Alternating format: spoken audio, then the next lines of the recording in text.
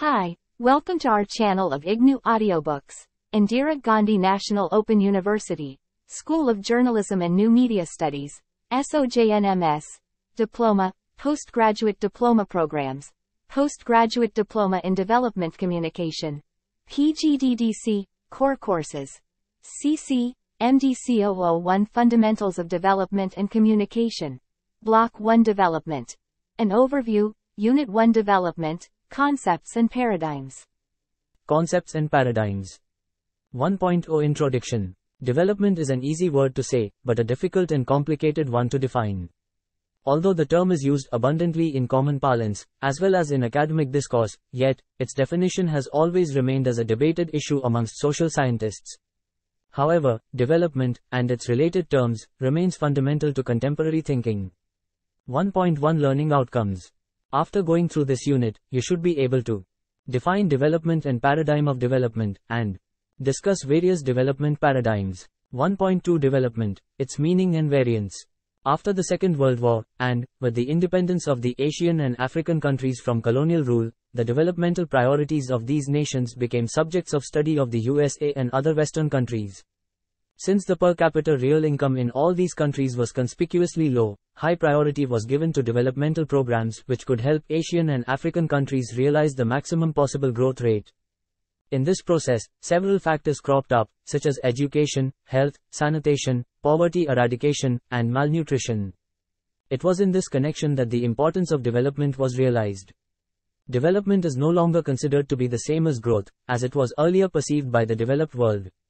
Development economists are no longer impressed by the growth performance of the economy reflected in terms of rise in GNP, rather, they concentrate more directly on development processes. The differences between the terms, growth, and development, urged social scientists to begin to define the term, development. Development and its related terms remain fundamental to contemporary thinking.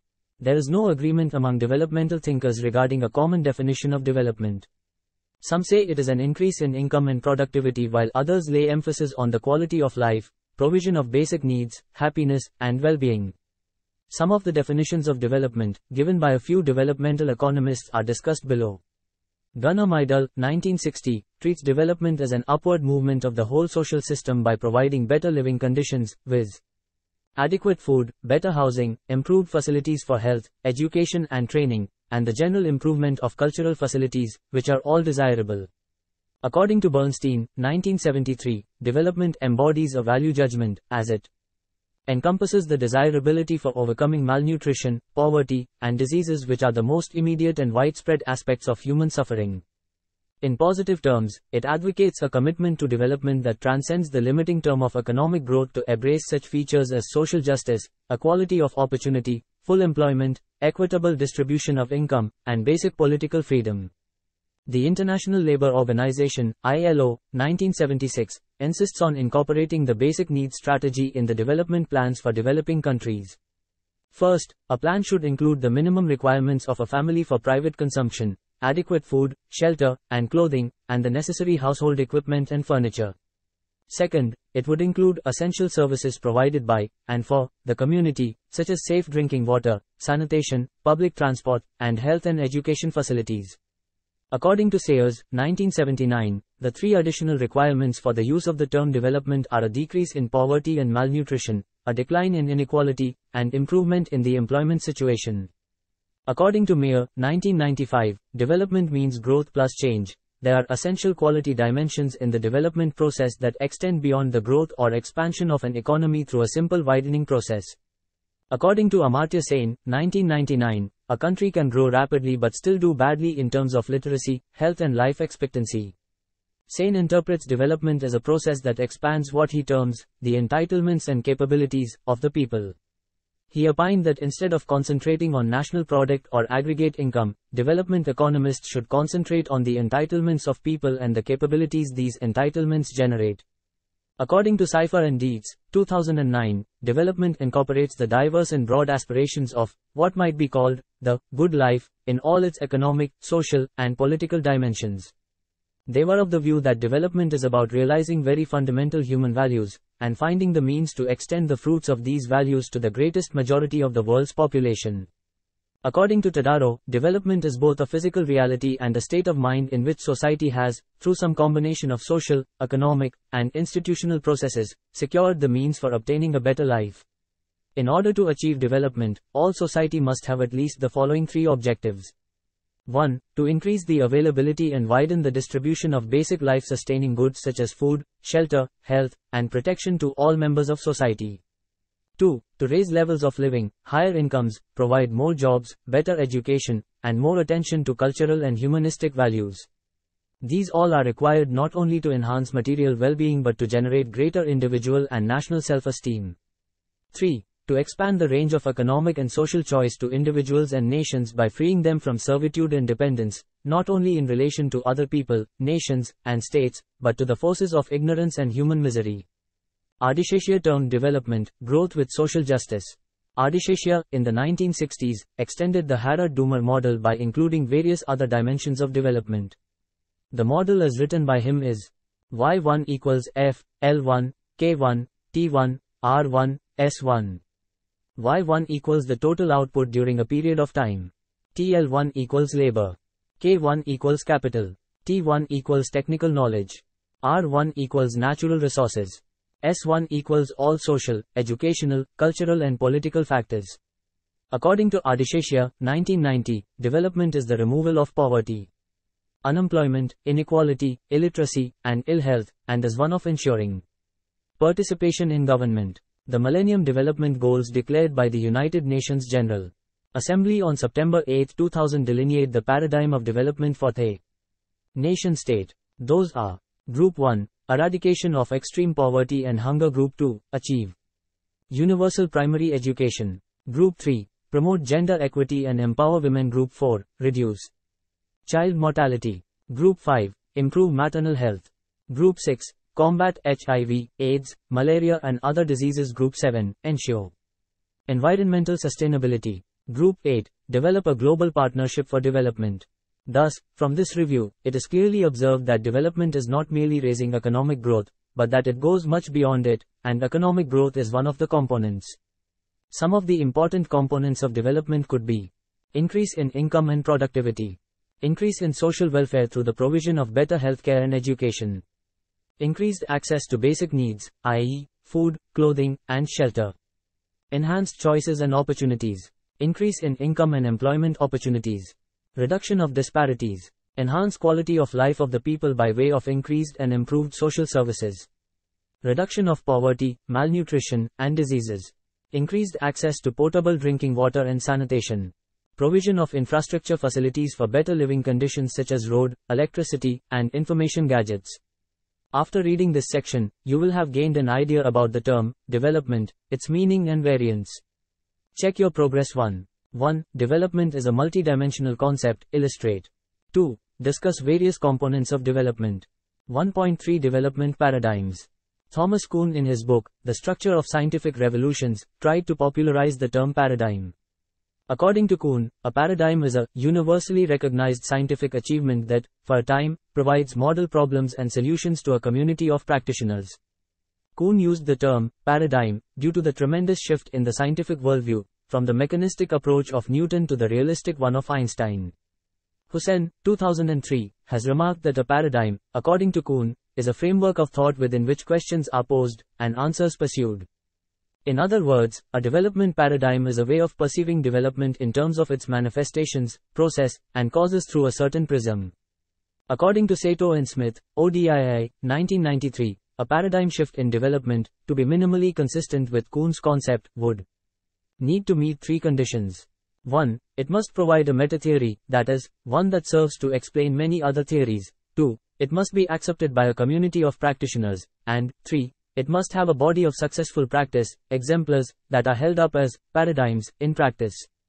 To them and according to meta-theory, development should be people-centered, democratically organized, responsive to the whole environment, not only the ecological and the economic, but also the political, social and cultural, and balanced, for example between center and periphery, between public and private, between the roles of men and women. The Johannesburg Growth and Development Strategy outline development paradigm as an in-principle argument for how to conceptualize and overcome the development challenges confronting nations. Some of the principles which they included are sustainable and inclusive development, basic needs, a focus on people and not on place, and decentralized development strategies. The ODII, Organizing for Development, an international institute, report, while defining the term, development paradigm, has mentioned that, development must be human-centered, coming from within, rather than imposed from the outside. In addition, the center of effort in development needs to shift from resource-based strategies to interactive or participative strategies. Bellew, 2011, while defining development paradigm, noted that development was very rarely considered to be a God-given condition of socio-economic system, implying that policymakers at national and international level have always thought that some activities were required to promote positive changes. V.R. Panchamukhi, in his article, New Paradigms of Development, has the following observations about development. 1. Development can no longer be identified as a process of shifting surplus labor from agriculture to the industrial sectors. 2. Growth is no longer the guarantor for trickle-down effects. 3. Market as an instrument for ensuring optimum allocation of resources has been discredited. 4. Concepts such as take-off, big push, great support, backward and forward linkages, have also lost their essence. Therefore, he said that simplistic paradigms of the development economics are no longer valid. The existence of large pockets of poverty, despite a long period of planned development, widening gaps between the haves and have-nots, neglect of the inadequacies of the social aspects of development, such as education, health, and other basic needs, have cast doubts on the utility of received paradigms of development. Development, in the sense customarily perceived as growth and increase in income, no longer persists. Some of the facets of the development paradigm are: development not only means the increase of GNP, but includes aspects such as social, human, cultural, and political dimensions. The focus has shifted from the one-sector model to dual-sector models, for example, rural-urban, agriculture and industry linkages, etc. The shift from a centralized to a decentralized model, for faster development. Inclusive development, where every individual participates in development processes, and exclusion is minimal. Linkages of the national economy with the international economies, and the role of FDI in development of the developing economy.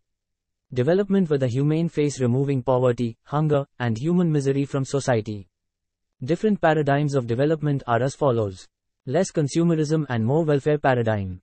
At the outset, the modern philosophy of development intends to enhance human well-being. In other words, it wants to move from consumerism towards welfare and from the concentration of wealth towards the dissemination of wealth. Consumerism is guided by selfish motives leading to malpractice and distortions of the market. The use of terms such as creative capitalism or benevolent capitalism are steps towards moving away from the consumerism of an elite group, voluntary or forced, either of which would be suitable strategies for better distribution of the benefits of growth. The existing development paradigm has made man largely into an economic species by making him more and more materialistic, individualistic, and self-created.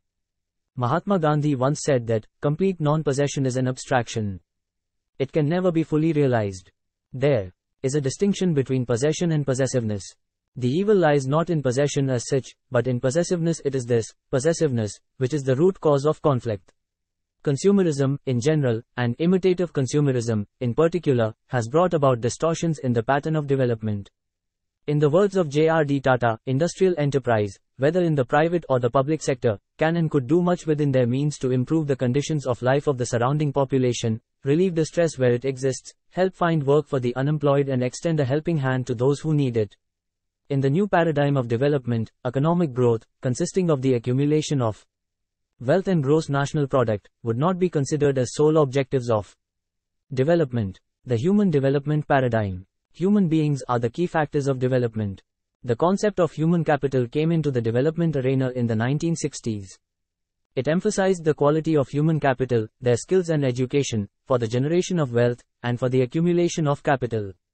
Education is regarded as a means of differentiation of labor skills through making use of one's mental and physical talents, or, by developing new ones, which enable one person to differentiate his labor from that of others. Adisheshia, 1990. Thus, education is the seed as well as the flower of development. The income and wealth of a person would be better enhanced, not by the accumulation of wealth, but by the accumulation of knowledge. Developed countries like the US, Japan, and South Korea have grasped the importance of human capital better than developing countries. The per capita expenditure on education, and the expenditure on education as a percentage of GDP are much higher in developed countries compared to that of developing countries. Harbinson, 1973, says, human resources constitute the ultimate basis for the wealth of nations. Capital and resources are passive factors of production.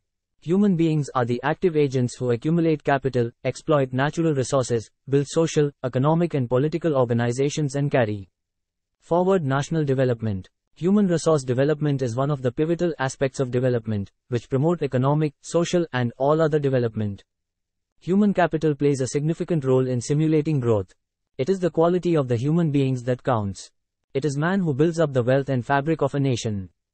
The UNDP launched its first Human Development Report in 1990 and constructed a composite index called the Human Development Index, HDI. The three important components of HDI are life expectancy representing a long and healthy life, literacy educational attainment, and real GDP representing a decent standard of living. UNDP, 2001, has envisaged that human development is about much more than the rise and fall of national incomes. It is about creating an environment in which people can develop their potential, and lead productive and creative lives according to their needs and interests. It considers that the people are the real wealth of a nation. The National Human Development Report 2001, Government of India, had a consensus and a broad-based view about human development. It viewed development in terms of three critical dimensions of well-being, those that are related to long life, the ability to live long and healthy lives, education ability to read, write, and acquire knowledge, and command over resources, the ability to enjoy a decent standard of living, and have socially meaningful life. Basic Needs Paradigm. The basic needs approach is an attempt to deal directly with poverty in the fields of food, nutrition, sanitation, health, education, and housing. The ILO, International Labour Organization, has indicated two crucial elements in the basic needs approach. First, they include certain minimum requirements of a family for private consumption, i.e., adequate food, shelter, and clothing, as well as certain household equipment and furniture. And second, they include essential services provided by, and for the community at large, such as safe drinking water, sanitation, public transport, health, education and cultural facilities.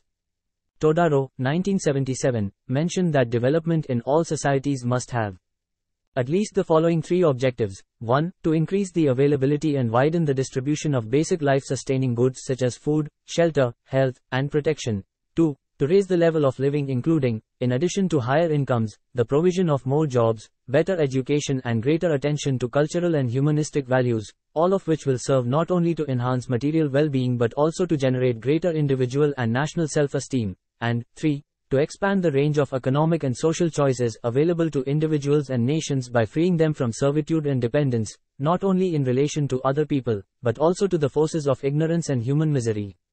Social Development Paradigm. Social development is not only influenced by economic development, it also influences economic development. Social indicators such as education, health, women's empowerment, and participation by the socio-economically backward people in the development process would promote faster development. Therefore, social inclusion is, today, considered as one of the important factors of growth and development. The welfare of women and children is not only the responsibility of the family but also of society and the nation. Therefore, national and international agencies have launched many programs for the welfare of women and children. The Integrated Child Development Scheme, ICDS, launched in many developing countries with the support of UNICEF, is an example of preschool education and health care of children, and nutritional care of children and lactating mothers is one of such examples. It is realized that human, or social capital seems to be more significant for development than material resources. In recent years, social capital has become one of the important dimensions of human inputs in community development and well-being. Moreover, social development is influenced by the social norms, values, traditions, etc., which influence development directly or indirectly. Maiti in his book, Development Ethics, gives 8 components of social capital described in Figure 1. Look at the screen. Figure 1 Social Capital. All 8 components of social capital play an important role in the development processes. Social capital must be emphasized for the speedy socio-economic development of a nation. The agriculture-industry interface paradigm. Development requires a frequent, equity-based interaction between agriculture and industry. In the dualistic growth models, the relationship between subsistence agriculture and manufacturing industry is rarely established to augment growth and development. The modern industrial sector develops by importing labor, capital and raw materials, while agriculture remains a subsistent activity. There is poor connection between agriculture and industry. Customarily, the connection between agriculture and industry is established by the use of unskilled and semi-skilled labor force from agriculture to be used in the industrial sector. In this setup, economic growth and development are referred to as the transfer of the labor force from subsistence agriculture to the market-oriented industrial sector. In other words, this implies that industry is associated with everything that is modern and growing, and agriculture is traditional and stagnant. Agriculture is largely treated as low in productivity, while industry is high in productivity. In other words, industry is considered to be the big brother in the process of development. As a result, in many developing countries, the contribution of the industrial sector is seen to be increasing, while the contribution of the agricultural sector to GDP is either constant, or slow, or even diminishing. As industrial employment goals and per capita income expand, the urban demand for agricultural products increases. This requires a market-oriented agricultural growth, and historically this happens only in a few countries where agriculture faces genuine negligence. Agricultural economists cite the example of Japan from the Meiji Revolution to World War I, when agriculture and industrial development went forward concurrently. Therefore, for balanced development, both agriculture and industry must be interdependent and help one another for their mutual promotion. An example of triangular trade-off between agriculture, industry, and the rest of the world is the Brazilian growth process, from the 1930s to the early 1960s, which is described in Figure 2.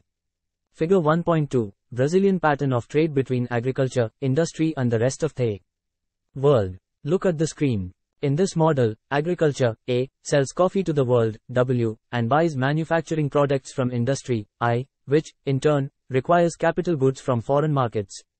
Another type of interlink between agriculture and industry is the establishment of agro-processing industries for the advancement of agriculture. Figure 1.3, the interlinks between agriculture and industry. Look at the screen. The effective linkage between the agriculture and industries is, today, a development agenda pursued by countries for the concurrent development of both agriculture and industry. Unless strong linkages are established and maintained between agriculture and industry, either sector will face demand bottlenecks, thereby retarding the overall pace of growth and development. V.R. Panchamukhi, 1990, in his analysis remarks that for a large number of developing countries, from 1970 to 1984, there is a significant positive relationship between the growth rate of GDP and the strength of linkages between manufacturing and agriculture, as measured by the elasticity of manufacturing GDP, with respect to agriculture GDP. Therefore, it is being increasingly realized that the strength of the agriculture-industry linkages influences the pace of development, and weak linkages between agriculture and industry would have detrimental effects on both the sectors, as well as on the economy. In the new paradigm of development, this is given serious consideration. Decentralization and development paradigm. Decentralization of functions, functionaries, and funds to the local self-governments has proved to be an effective strategy for development in many countries. The Local Government Declaration to the World Summit on Sustainable Development, held in 2002, maintains that we live in an increasingly interconnected, interdependent world. Local government cannot afford to be insular and inward-looking. In the Indian context, Gandhiji maintained that independence must begin at the bottom, and every village will be a republic of panchayats having full powers. It is, therefore, essential that every village has to be self-sustained and capable of maintaining its affairs even against the whole world. It will be trained and prepared to. Inclusive development paradigm. The concept of inclusive growth and development has gained wider emphasis in many countries, particularly in developing countries, including India.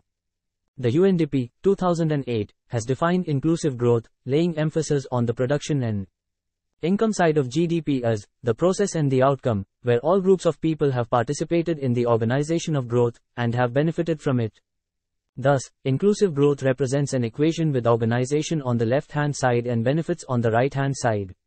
Inclusive growth is achieving a growth process in which people in different walks in life participate and benefit from the process of growth and development.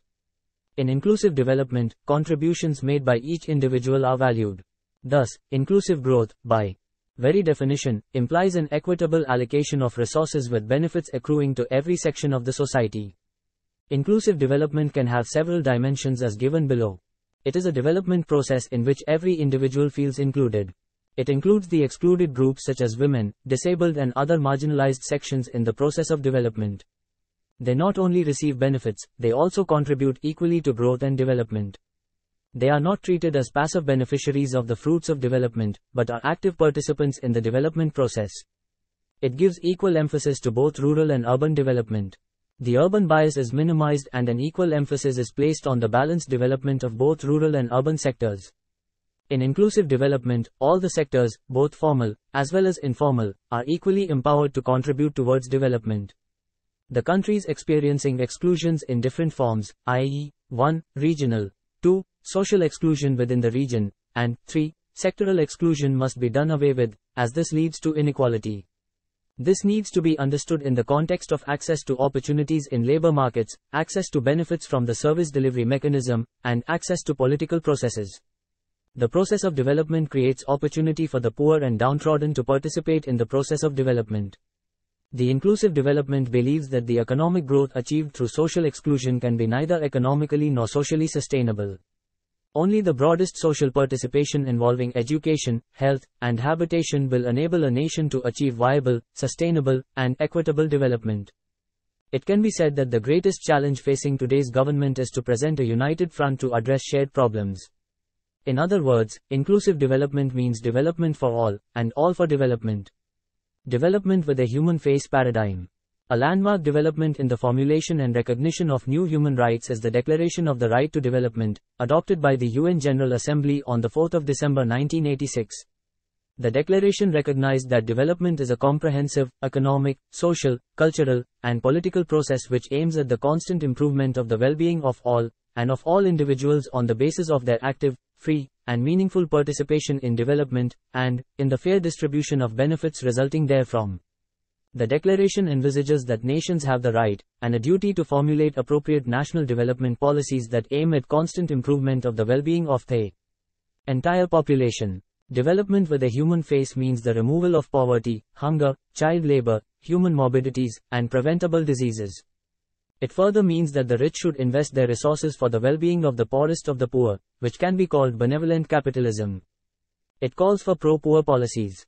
Jawaharlal Nehru's speech, which was delivered in the midnight of the Day of Independence, was a clear message for development with a human face. Nehru said, "The service of India means the service of the millions who suffer. It means the ending of poverty, ignorance, and diseases, and inequality of opportunity. The ambition of the greatest man of our generation has been to wipe every tear from every eye. That may be beyond us, but as long as there are tears and sufferings, so long our work will not be over."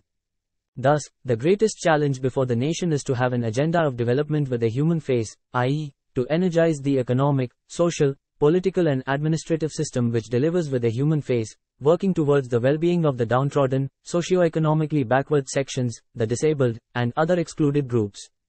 The International Economic Relationship Paradigm. Today, we recognize that we live in a global economy and that no country can remain linked from the rest of the world. The developed countries, through different multilateral organizations, are investing a lot of money for the economic and social development of developing countries. The impact of FDIs on various sectors of development is visible in many developing countries. Kruger, 1978, Bhagwati, 1985, and Sachs and Warner, 1995, stressed that countries that started exporting early, pursued sober macroeconomic policies, and depreciated their exchange rates performed much better, economically, than other countries. However, many exponents believe that reforms should be owned by developing countries, rather than being imposed by an outside donor. Dogmatic imposition of free market reforms by the international institutions, especially with regard to the free movement of capital, threatens the growth prospects of developing countries. However, in spite of these debates, the relationship between aid flows and development are stronger after liberalization, privatization and globalization adopted by various countries, since the beginning of the 1990s.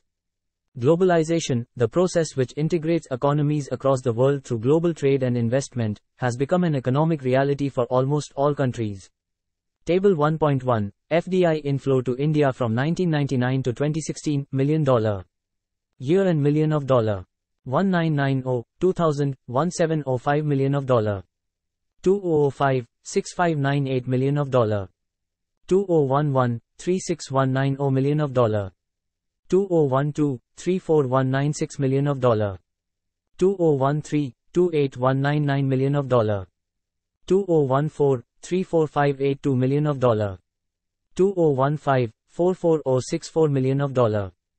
2016-44486 million of dollar.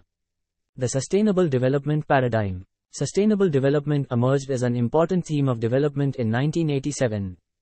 The Brundtland Commission on Environment and Development, in its report, Our Common Future, called for the application of sustainability as a criterion for all development initiatives. The Commission said that, in order for development to be sustainable, it must meet the needs of the present without compromising the ability of future generations to meet their own needs. Sustainable development has two important goals. 1. Basic needs for all human beings, i.e., food, clothing, shelter, education, health, and social security, and 2. It must maintain ecological balance. In order to achieve this goal, all nations and their people need to join hands. Thus, sustainable development can be looked at from a variety of perspectives, such as environmental, economic, social, political, cultural, and technological. The Brundtland report envisaged that sustainable development requires 2. A political system that secures effective citizen participation in decision-making. 3. An economic system that is able to generate surpluses and technical knowledge on self-reliant and sustained basis. 4. A social system that provides for solutions. 5. For the tensions arising from disharmonious development. 6. A production system that respects the obligations to preserve that ecological base of development. 7. A technological system that can search continuously for new solutions. 8. An international system that offers sustainable pattern of trade and finance.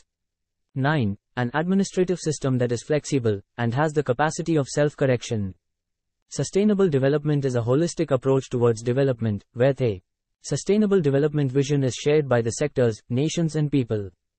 It presupposes that the actors of sustainable development are interdependent and not independent. Sustainable Development Goals. On 25th of September, 2,015,193 countries of the United Nations General Assembly adopted the 2030 Development Agenda, named as Transforming Our World, the 2030 Agenda for Sustainable Development. The 17 identified Sustainable Development Goals are as follows. 1. End poverty in all its forms everywhere. 2. End hunger, achieve food security and improve nutrition and promote sustainable agriculture. 3. Ensure healthy lives and promote well-being for all at all ages. 4. Ensure inclusive and equitable quality education and promote lifelong learning opportunities for all. 5. Achieve gender equality and empower all women and girls.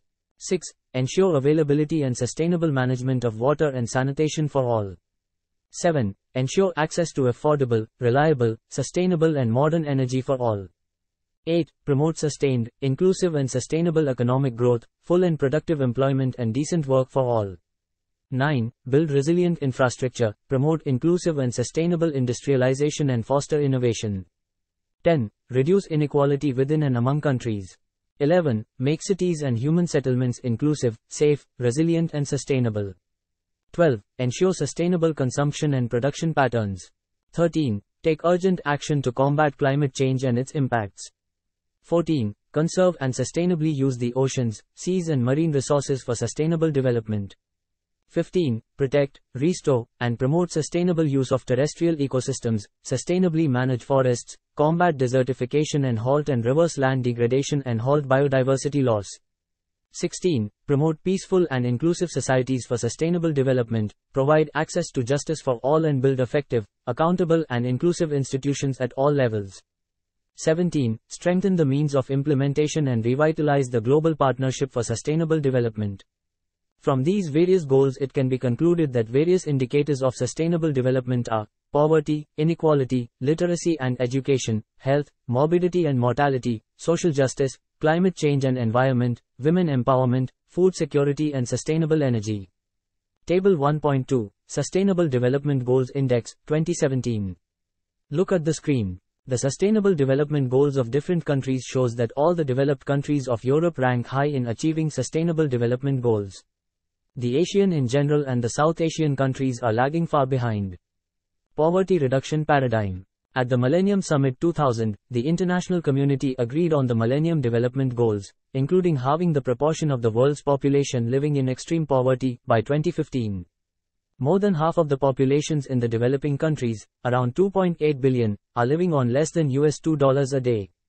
How to scale up the fight against global poverty is a new development paradigm of the new millennium.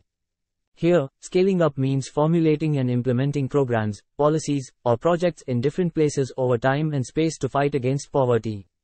Even replications of good practices are recommended. Here are a few examples of poverty reduction projects, or programs, prepared by Wolfensohn, 2004. In northeast Brazil, a decade of piloting and expanding rural community-driven programs has benefited some 7.5 million rural poor, and resulted in 35,000 community associations and 1,500 representative municipal councils. 90% of the project resources directly benefit the people. The Yemen Social Development Fund provides clean water, education, cultural restoration, and health delivery in rugged rural communities, which decide on their own priorities, contribute a percentage of the costs, and play a key role in maintaining the services themselves. One widely quoted example of poverty reduction in India is the National Rural Employment Guarantee Program, a poverty reduction program implemented by the Government of India in 2002. It has provided unskilled employment to millions of disadvantaged people, particularly women, scheduled castes and scheduled tribes in rural areas. It is implemented by the Panchayati Raj institutions. Hussain, 2003, in his article on a new paradigm for overcoming poverty says that, if poverty is to be overcome, what is required is to understand the processes of poverty creation, and to identify the points of intervention in the poverty process through which the poor can be enabled to overcome poverty on a sustainable basis. In this section, you studied development paradigms. 1.4 Summary. Development is an easy word to say, but a difficult and complicated one to define. Customarily, it has two dimensions, quantitative and qualitative. It is also called growth plus change. There are several paradigms of development such as human well-being, human resources development, social development, sustainable development, inclusive development, development with a human face, and the international impact on development paradigms. Thus, development is a multidimensional concept, where the dimensions are interdependent. Thank you. Subscribe to our channel for more updates, and we will see you with the next chapter.